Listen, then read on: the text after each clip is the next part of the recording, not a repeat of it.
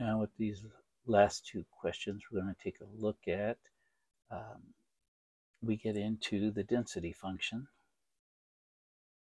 We're given, I think this should be something like f of x. Maybe it's missing something here. Yeah, f of x. So this is our density function. The density function, and it's on the interval from 0 to 1.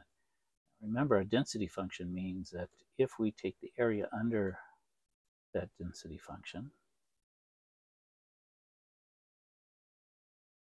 going from 0 to 1, we should get this equal to 1.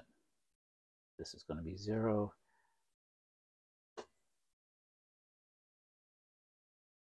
Yeah, when you integrate, I can see it.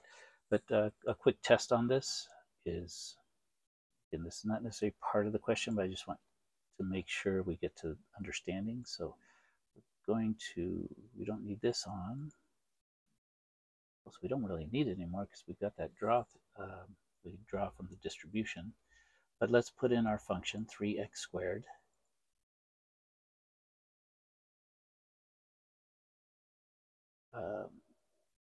We're going from 0 to 1, so this is kind of changing things. It's not necessarily a normal curve. It probably is not a normal curve. So it's just a density function, right? So we're going to go, let's look at our window going from 0 to 1. Let's go to maybe 1.5 just so we get a little bit more in there. And maybe we go to negative 0.5 just on the left side of 0 so you can see, see everything. The y max, I'll go to 1. I think that should be enough. We'll take a look. And we're going to go to y equals. We've got that in there. We're going to graph it. And again, a little bit below to a little bit above here. Oh, maybe we want more than 1. Let's go for our window. Make our y max 3. That should do it. So that we could kind of see everything. What I was looking. Yeah, I think we just got it. And then what I want to do is I go second calc. I'm just verifying that this is a density function. So the lower limit is 0.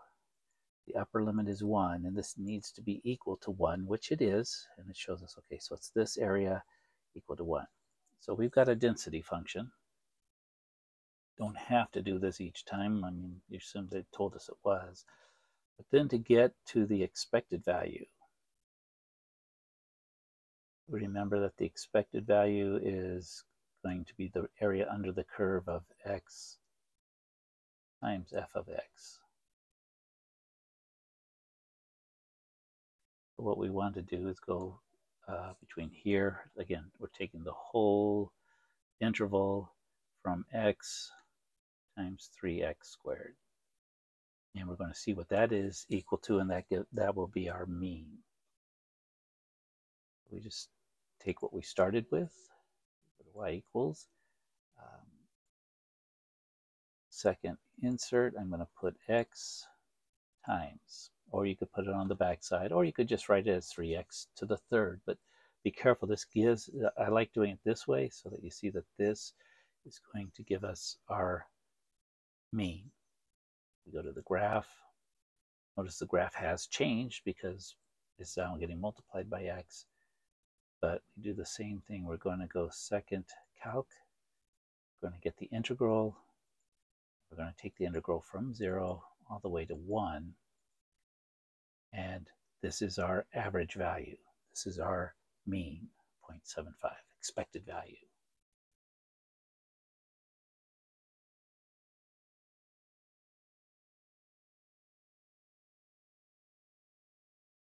And then the next thing we'll do is we'll get our variance. And for our variance, come down here, what we're going to need, we go from 0 to 1. We want to take x minus the mean, in this case 0.75, so that's why we had to calculate it first. We're going to square it, and then we multiply it by the function f of x, which is 3x squared.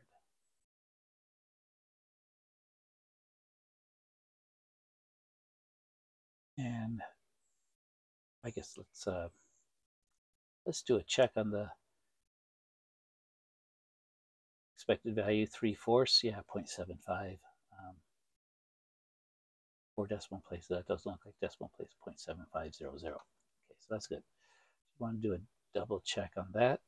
And then now let's check how we're doing on the variance. So we will go back to y equals. Down here, I'm going to put an insert, put a parentheses. Over here, I'm going to insert x minus 0.75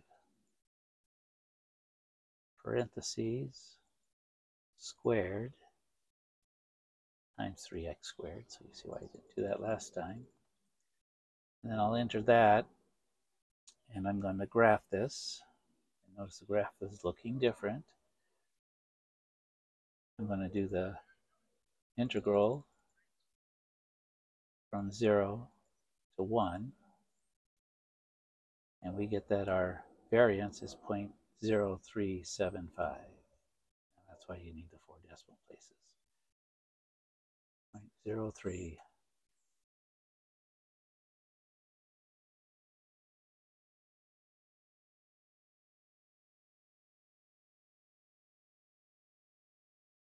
.0375. Oops, I'm on the wrong page here. Let's go back. Here's 37.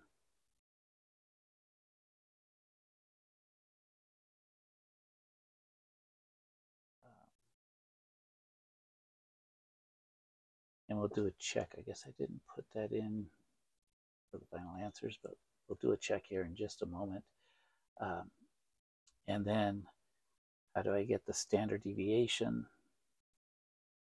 Standard deviation is going to be the square root, 0.0375.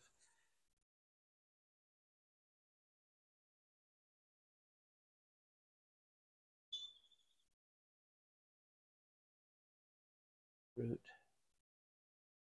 0.0375 gives us 0.19. See, 4 decimal 0.1936.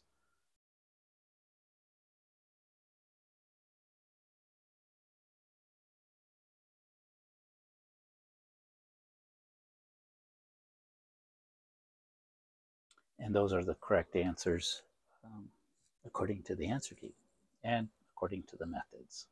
Okay, so that's how we